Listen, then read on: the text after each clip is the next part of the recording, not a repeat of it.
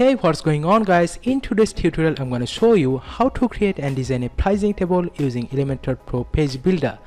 We will play around with all the content and designing options of the pricing table widget and make this kind of awesome beautiful pricing table. And all of this we do with some simple drag and drop feature of Elementor Pro plugin. If you want to get this plugin, I give the link in the description. You can get it from here. Okay, let's start creating the table right now. So you can see this is the pricing pages of this website. So in this page, under this section, I want to add a pricing table here. So first of all, I go to edit with Elementor. So under this section, I want to add a new section. So I click this plus icon and add a 3-column section right here. And in the first column, first of all, I want to add a pricing table. So I go to the widget area and search for the pricing table. So this is our pricing table widget. I drag it in this place. So you can see the default look of this table. You can change all the content and all the design from here. But right now I want to change its title and the subtitle. So you can see this is the option for the title.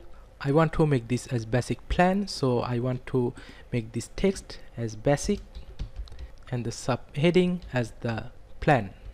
So after this is the option for the heading tag. If you want to make this heading tag a different tag, you can choose it from here. So after this is the pricing option. You can change all the pricing content from here. You can change currency symbol from here. By default it's dollar, but you can make it euro or any kind of currency or make it custom, but I want to make it the default one. So after this is the pricing option. You can change its price from here. So I change its price. So you notice when you write down a full number, only the number is shown, but when you write down a decimal number, the decimal number is shown as this format right here. So there are two different kind of format for this. You can either choose this kind, which is with the decimal point, and you can also choose this kind of format. Okay, so after this, if you offer any sale for your product or service, you can check this button, and here is also an option for the original price, and then this price will be your sale price. Okay, so after that, this is the period. So this is basically for the subscription based services or product. If you want your user to pay monthly or yearly or quarterly, you can set the period from here. I want to make it yearly.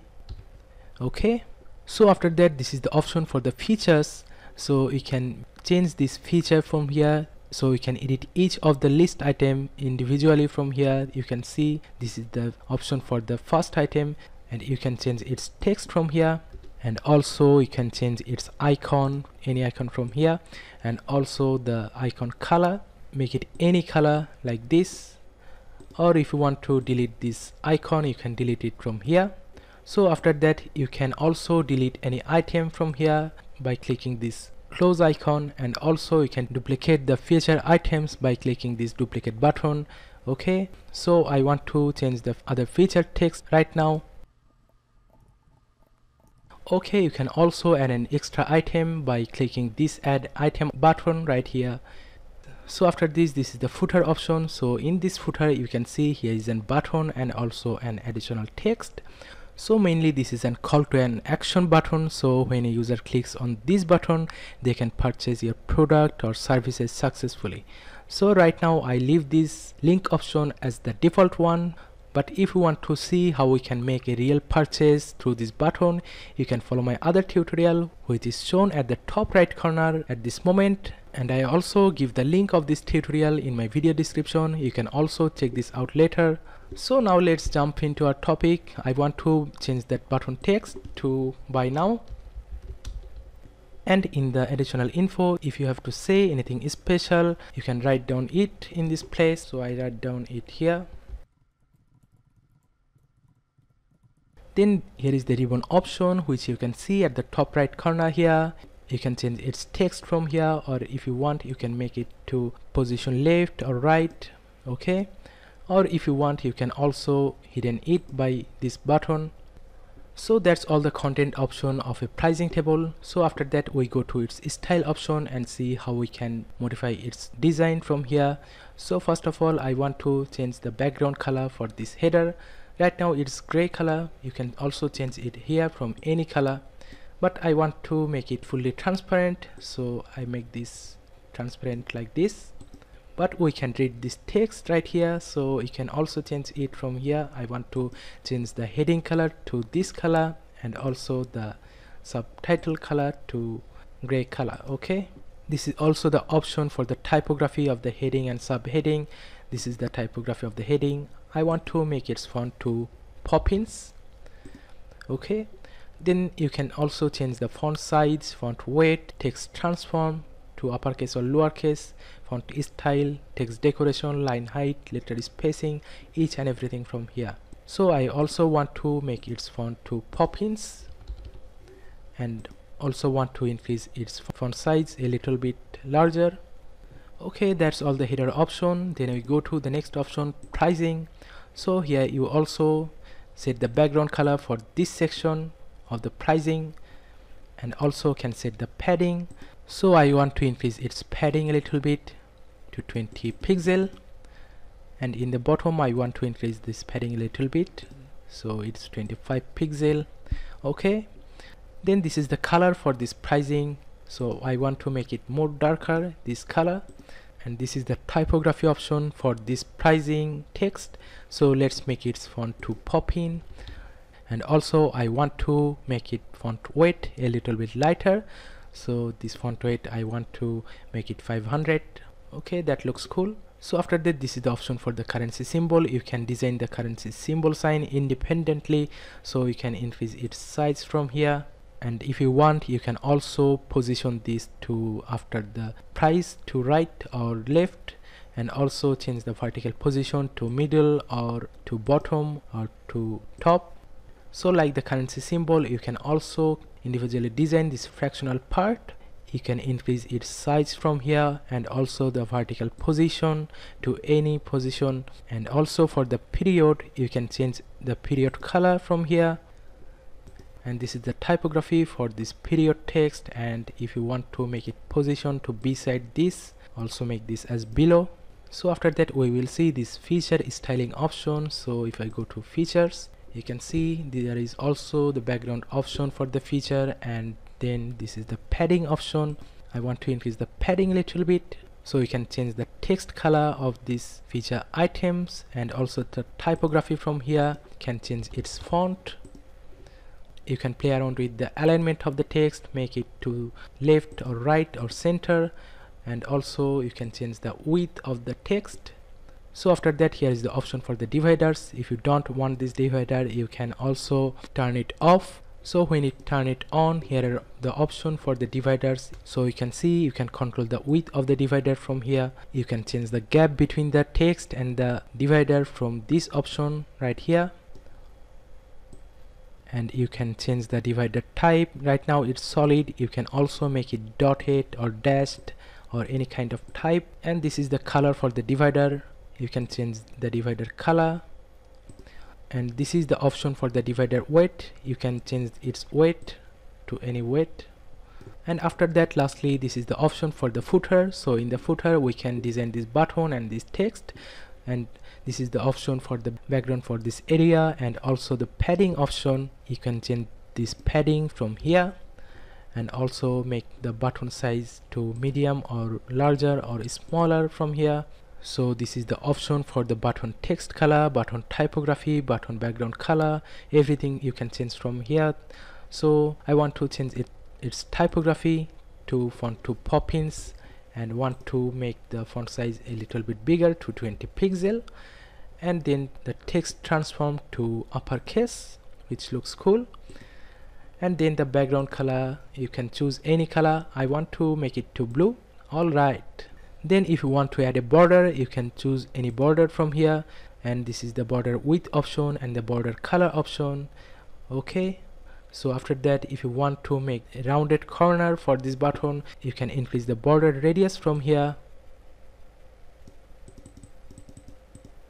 like that. And this is the option for the button padding. You can change the padding from here in this place. I want to make it to 15 pixel, and in the left and right, let's increase the padding a little bit. I want to make it to 42 pixel on both left and right. Okay, that looks better now. And lastly, this is the option for the additional info styling. You can change its text color from here. I choose this color, and the typography option right here, and also the margin. You can change the margin between this button and this text from here. I want to make a little bit of top margin from here to 10 pixel. So that's all the designing option for this widget. Right now I want to make this background to white color, so I go to its advanced tab and go to the background options and change its background to the white color, and also want to the sections background color a little bit darker, so I go to its style options and go to the background color to this color like this. And I want to increase the top and bottom padding of this section, so I go to advanced, and the top padding I would like to make it 150 pixel and the bottom padding to 130. Okay, let's go back to this widget settings, and also I want to make some border radius for this, so go to the border options and make the border radius to 20 pixel, and let's add some box shadow. Change the box shadow color to this color like this, and want to make it a little bit blurry. Okay, so one last thing I want to do to add some top and bottom padding for this widget, so I go to the padding option and make the top padding to 8 pixel and the bottom padding to 15 pixel. Okay, that looks cool right now. Now I want to add 2 more pricing table beside this in these 2 columns, and then want to change this text, and let's make a pricing table with different pricing plans. So first of all, I want to duplicate this widget and drag this right here. Okay, I duplicate again. Then let's change the text.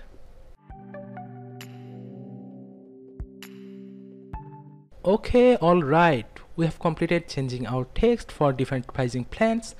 So now I really want to do to make the better pricing plan a little bit more focused and special from others, so that the user can easily determine the best plans for them and don't spend much more time for choosing any plans from this.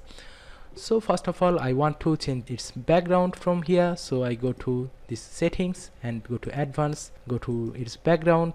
I want to make a gradient background for this, so I choose the background type to gradient, and let's make the first color to this color and also the second color to this color, so you can't see this text properly. So now I want to make this text white color, so let's make it. Okay, we have almost completed changing the text color. Right now we want to make this button background color white and the text color to blue, so I can change it from here in this background color to make it white, and also the text color to this blue one. So right now I want to add a ribbon for this table, so you know how to do that. Go to the content option and go to ribbon and make this button on, and let's change its text. So you can see this design here is broken, but don't worry, we will fix this from the style tab. Here you can see an additional option for the ribbon appears. In this ribbon option, we will set the background color to this orange color, and also here is the option for the distance. So this is the distance from this corner to the ribbon. You can control it like this, and this is the text color for the ribbon and the typography, and also the box shadow. If you want to add some box shadow, you can also set it from here. Now lastly, I want to make this table a little bit taller than others, so what I want to do is to increase the top and the bottom padding for this. So I go to its advanced and increase this top padding by 20 pixel. I make it 28 and the bottom to 35 pixel. Okay, you can notice this table is not aligned with this 2-1, so I want to make it vertically center. To make this, I want to make the top margin minus 20 pixel, so I want to make it top margin to minus 20. But oops, you can see this design here is broken like this, so we can't put negative margin for this widget, otherwise it will be broken. So we remove this margin. Instead, we will put the negative margin for this column. We go to the column settings, go to its advanced, and make the top margin to minus 20 pixel. Okay, now the problem is fixed and it's also vertically aligned. So right now I want to click update and want to see what our final pages will be look like. So I go to preview. Alright, you can see this modern looking pricing table which looks really cool, and we have successfully completed designing our pricing table using this Elementor Pro plugin. So not only this, you can also make any kind of pricing table with the table designing option. You can see it's much more customizable, and here are almost each and every option for all the content and all the design. You can change everything from this editor. Alright, so that's how you can design this kind of awesome pricing table using this awesome plugin. So if you want to get this plugin, you can check the link in my description below. You can get it from here and can design much more amazing awesome section like this. Okay guys, that's it for today. I'll see you in the next video.